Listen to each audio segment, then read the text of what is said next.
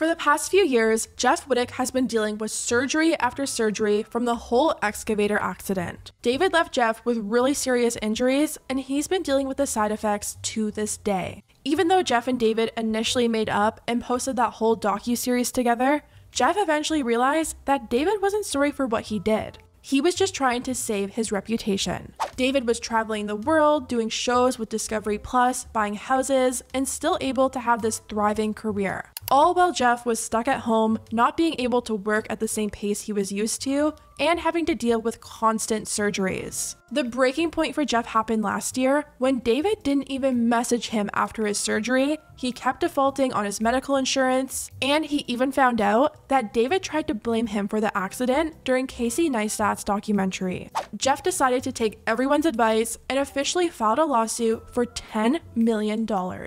Recently, Jeff announced that he was going in for yet another surgery to try and fix some issues that he was having with his vision. And after the surgery, he posted an update to his Instagram, writing, "Another one down. Thank you all for the love and support. Thank you, Dr. Cook, and thank you, Pain Meds." Well, people think the Vlog Squad tried to shade him after he posted this update. Todd posted a picture to his second Instagram of him, David, and Zane all drinking together and having fun with the caption, "We don't give an F." Everyone in the comments was calling him out, writing, "How could you live knowing Jeff keeps getting so many eye surgeries because of you guys and your friends?" So glad Jeff left the Vlog Squad behind in the dust and moved on to better friends and a better, bigger career path. This friend group is falling faster than David's hairline. What a shame. Jeff all the way. Worst friends ever. Karma is coming for y'all. But Todd tried to deny that it had anything to do with Jeff, writing, "Ha ha ha, Jesus, this wasn't about Jeff, and I haven't deleted any comments. I'm having fun with friends, god damn." But people weren't buying it, and they went on to accuse him of lying and deleting comments, writing, "I'm literally watching these comments disappear as I'm trying to read them. You don't give an F about what then? If it's not Jeff's eye, then what?" Thank God Jeff has real people around him now, because this kind of bullying could drive someone to do something horrible. And the people in the comments weren't the only ones who thought this caption was about Jeff. Jeff also thought it was about him, and he went off on Snapchat, writing, "This was just brought to my attention. Thanks for exposing yourself, you scumbags. Wish I knew this was how y'all felt when I kept my mouth shut to try and protect this piece of shit.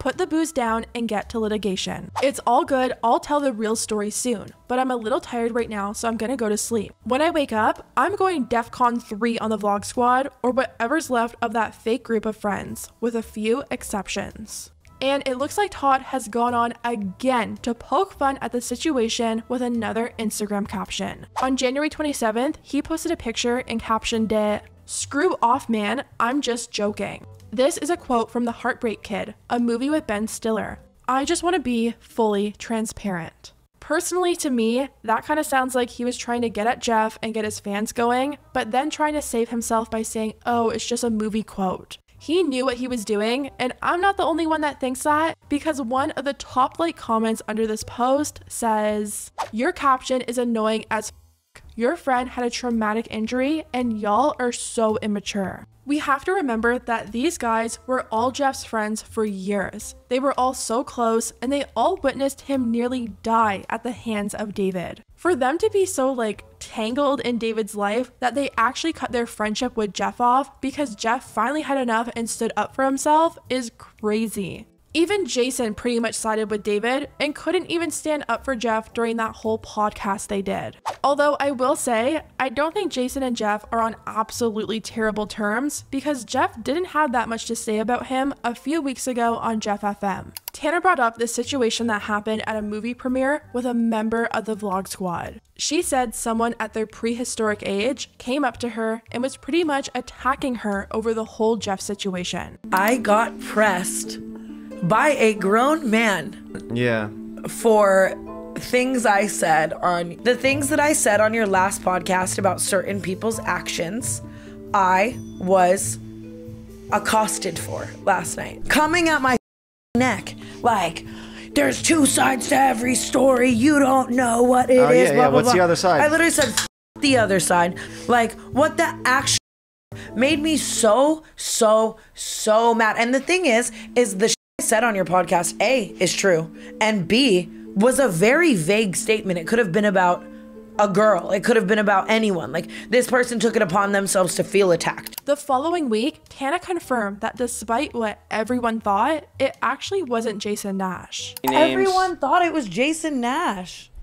And it wasn't Jason Nash. I said at his prehistoric age, but I would say that about anybody over the age of 30. Except you, sweetie. She also went on to say that she loves Jason Nash, and Jeff definitely didn't have anything bad to say about him. Yeah, it was not. I love Jason Nash, honestly. Like, I think love is a stretch. I like Jason Nash. He's all right. You know, like, he's not the worst of them. Yeah, no. I don't know. You take this. A lot of people started to guess that it may have actually been Todd who came up to Tana and gave her a really hard time at the event. It would make a lot of sense, especially after the whole "we don't give a" situation.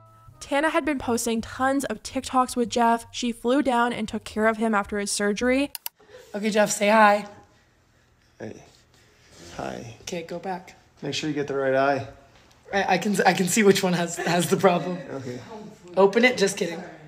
Just try to get it in the crack. Perfect. Wow, that feels good. Play the Euphoria song. Play the Euphoria song. So I could definitely see Todd's caption being about them. And that suspicion was pretty much confirmed when Tana and Jeff went on H3 this week to do the Steamy Awards. Tana brought up how someone from the Vlog Squad called her a liar, and Ethan blurted out Todd's name. There's a little bit of drama brewing. Some inside Maybe you intel. can just say what it was without getting into it. I won't get into it. I'm being sent a fellow Vlog Squad member calling me a liar. And Todd, you're a piece of if you're watching this scum. Let's do it on our turn. You turn. do it on your time. Yeah. Jeff definitely doesn't want to get into this live, but the I got your impulsive back. and the emotionally driven impulsive, really.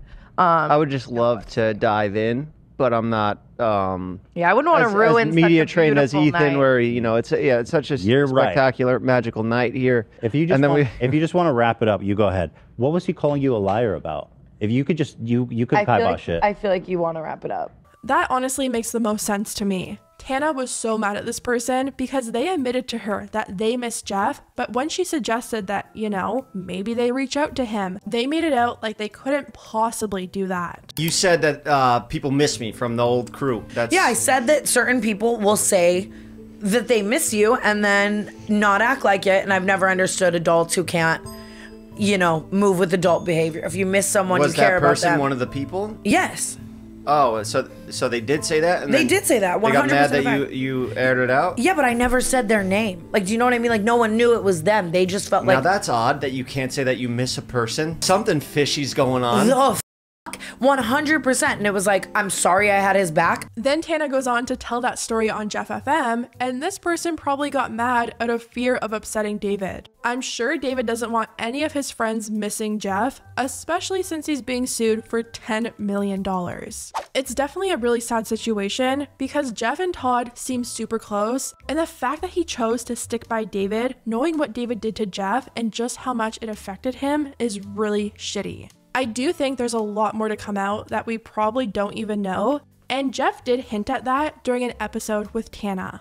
So what if I told you that my accident wasn't as much of an accident, it was more of a failed prank that I wasn't in on? And then when it came down to it and I was in the hospital and they filled out an accident report and they said that I was driving it. So it's a super wrong situation. That information is something that we never knew before. No one knew that it was actually a planned prank, and if Jeff has proof of that, David must be so scared. It also makes me wonder if maybe that's the reason so many of the Vlog Squad members are sticking with David. Maybe some of them knew about the prank and were actually in on it, and since there's probably proof that they knew, they don't want to risk their livelihood by siding with Jeff and that coming out. Obviously, this is just me speculating, but that would make the most sense to me. Anyways, guys, let me know what you think about everything down below, and I'll see you next time.